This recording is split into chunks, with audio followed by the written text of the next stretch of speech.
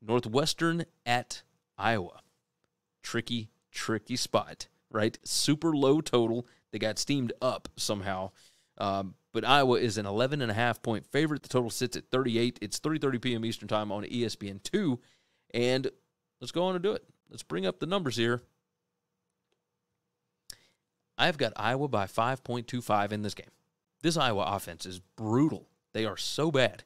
But I will tell you this. The cure for a bad offense might be the Northwestern defense. Although, I will tell you this. You look at those numbers, they have improved significantly over the last 5 weeks, right? By the way, these numbers, in case you aren't watching the entire show, if you're just watching the clip, 1, thank you, but 2, go back and watch the full show. These numbers that I'm using are over the last 5 weeks. It is not the full season numbers. It is just the last 5 weeks. I want the most recent data, what these teams really look like. They are opponent adjusted, just so you know. But yes, this is tricky, right? Looking at the trends, Northwestern 3-7 against the spread in their last 10. They are 2-5 against the spread on the road in their last 7. They are 0-5 against the spread after a spread win, which they just had. Iowa 4-1-1 against the spread after a spread loss, which they just had at Ohio State. They are 1-5 against the number in their last 6 home games.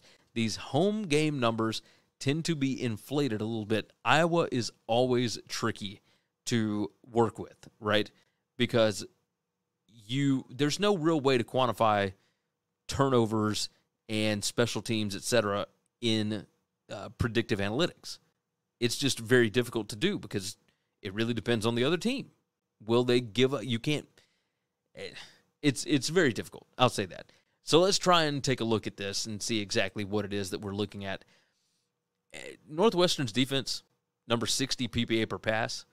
They are number 48 in passing success rate allowed. This bunch is actually all right. Like, if they can get somebody behind the chains, their defense is number 26 in passing downs PPA, number 17 passing down success rate. Iowa is putrid if you get them in 3rd and long. I mean, just awful. When it comes to standard downs success rate, number 97 for Northwestern's defense, number 97 for Northwestern's offense. Yeah, it's not great. PPA per rush, Northwestern's defense, number 76. Iowa is number 125.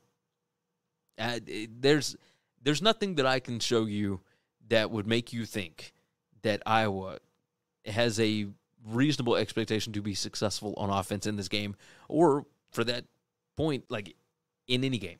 Iowa's offense is terrible. But if you think that one's bad, well, you can also look at this. Northwestern's offense, number 110 in PPA per pass, number 114 in PPA per rush. It ain't good. Just overall success rate on offense, Northwestern is number 93. It ain't great. And going up against that Iowa defense is certainly not great. I don't expect a lot of points here. I think that's the understatement of the year, right? So if I'm not expecting a lot of points, if the total is 38, well, that just screams for you to take the underdog in this spot. And that's what I'm going to do. I'm going to take Northwestern plus the 11.5. Look, 21-10 gets me a cover here. Do I think Northwestern is good? No. Do I think that Kinnick Stadium is scary at night? Yes, but this one ain't at night.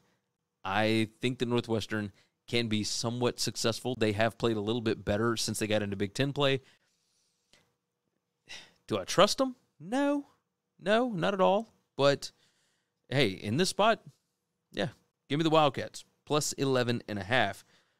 Thanks for listening to Winning Cures Everything. Make sure and subscribe on YouTube or your favorite podcast app, and make sure to leave a nice 5-star review. You can follow Gary on Twitter @GaryWCE, and the show is @Winning Cures. Be sure to check out the merch in our web store and share the show.